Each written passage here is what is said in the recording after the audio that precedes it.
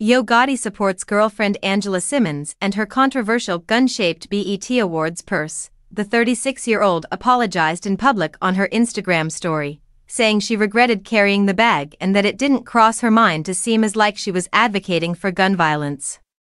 "When I chose the purse, I believed it was cute and unique, and I made a poor decision in using it as an accessory to amplify my beauty," she stated in a long statement. In addition to jokingly pointing the purse at photographers, other people are incensed because they believe the purse is tone-deaf in light of the current gun violence pandemic, which is very personal to the mother and businesswoman.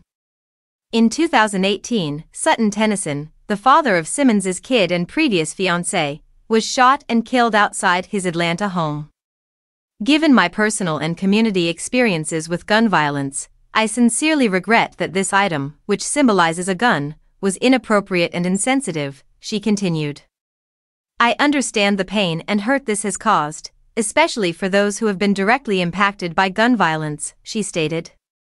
"I have always been a living example of harmony, peace, and the end of gun violence in America. I have personally seen the tragic effects of gun violence on my Southeast Queens community, having lost my spouse and the father of my kid to it.